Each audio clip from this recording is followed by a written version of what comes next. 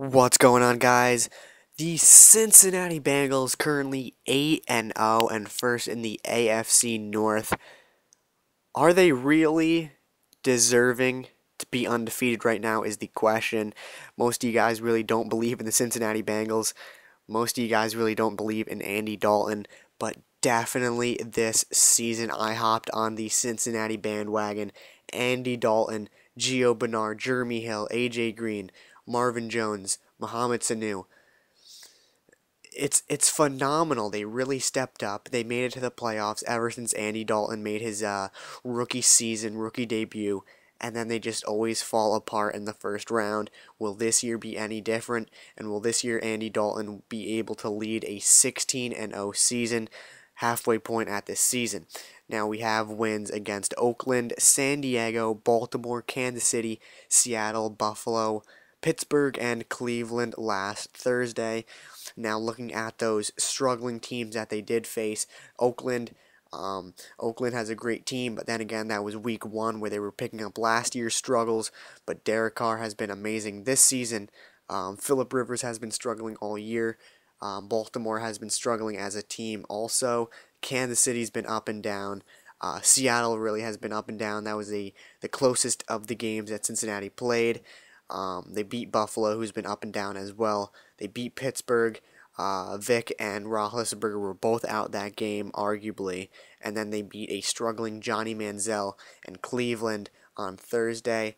Now, looking at their remaining schedule, they play this Monday night against Houston, who has been struggling as well. Brian Hoyer hasn't really been able to pick up the offense as they really would like him to.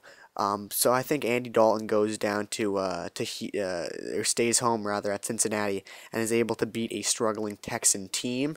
Now at the remaining schedule they have Arizona, St. Louis, Cleveland once again, Pittsburgh again, San Fran, Denver, and then Baltimore for their second matchup to conclude the season. Now out of those matchups, I'm going to say Denver will obviously, that's a Monday night game as well. That's going to be a huge matchup.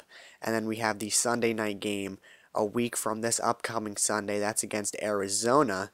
That's going to be a huge matchup as well. So looking at the remaining schedule, they should win their last at least 6, which brings them to 14-0.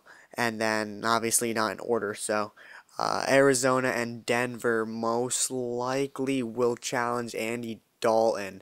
So if it was up to me, I'd say the Bengals end their season 14-2, which is phenomenal for Andy Dalton and the whole Bengals team in itself. Now, can they go 16-0? Definitely. Arizona, Cincinnati and Arizona, it could be a great Sunday night matchup. That could be a huge matchup.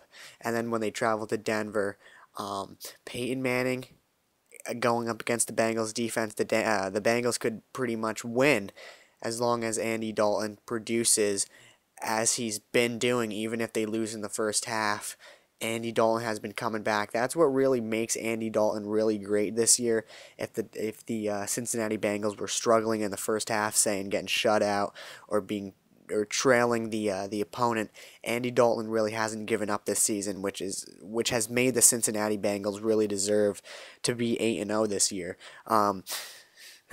So looking at the remaining schedule for Cincinnati, I gotta say they remain they win 14 of their games. They win 6 of their last 8 at least. But I'm going to say Arizona and Denver is really what challenges Andy Dalton this season. Not that the past opponents challenged him as well, like I said in Seattle when they were losing and Andy Dalton came back. But I'm going to say my prediction is the Bengals finish their 2015-2016 season at 14-2, obviously making the playoffs. That will be a different topic for a different time.